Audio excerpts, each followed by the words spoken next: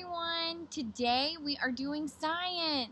And for science today, we are going to see what happens when we mix baking soda and vinegar inside a Ziploc bag. So, you need some baking soda, some vinegar, a little bit of food coloring, a clothespin, and a Ziploc bag.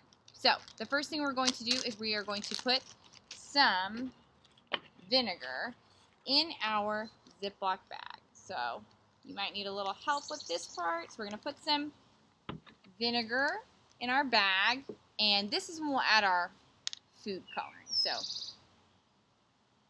just 2 or 3 drops. You don't need a whole bunch. And we will mix it all up. All right.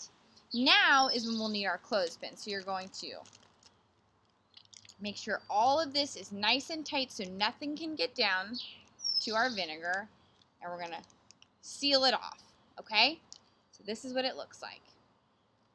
Then, the top part, we are going to add our baking soda. So just pour some in there, and then we will seal our bag. All right, now I want us to guess what might happen. Do you think the bag is going to explode? Do you think that the bag is going to blow up like a balloon? Do you think nothing will happen and the baking soda might just turn green? I don't know. So I want you to make some guesses of your own, and let's see what happens. I'm going to stand up and move out of the way, and I'm going to put our bag right here so that we can all see it.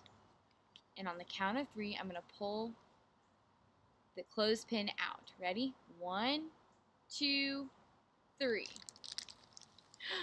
Oh, friends, what is happening? I see some bubbles.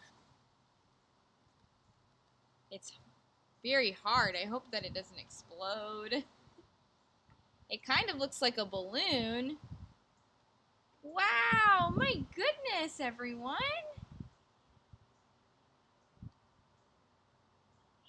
Alright, so I don't think it's going to explode. Maybe if I left it for longer, it might. I hope that it doesn't. Alright, so friends, look! It puffed up like a balloon. Wow! So cool. So, if you try this experiment at home, let me know. Have a great day!